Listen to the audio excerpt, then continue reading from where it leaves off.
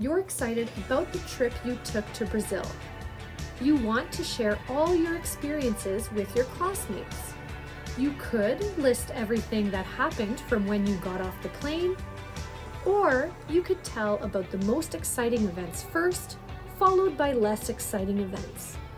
Both methods use sequence text pattern.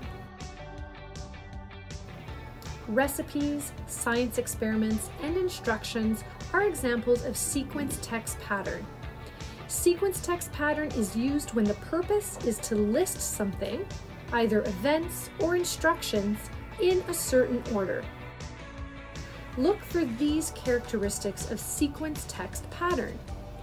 Number 1, there is an order to how things are listed, and the order is important. Number 2, events or instructions may be arranged in numbered steps.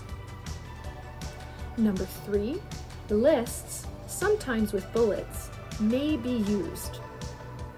And number 4, keywords or transition words should be used. This includes words like soon, initially, first, next, before, and now.